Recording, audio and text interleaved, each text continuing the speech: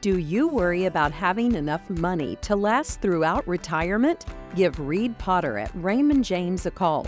Reed has 26 years experience helping folks enjoy their best life in their retirement years. Shaping Our Appalachian Region had a busy and eventful year as they worked towards their goal of advancing Kentucky's 54 Appalachian counties.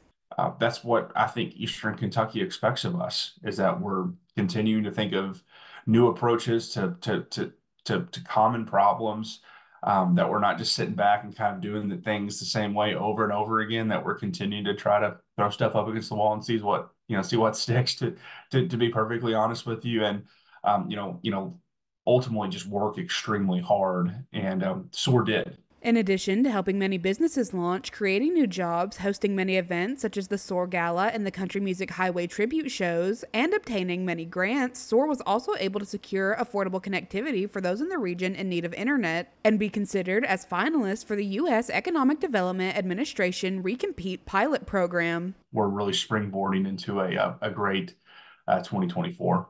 As we enter into 2024, SOAR is looking forward to continuing their work and making more advancements for the region.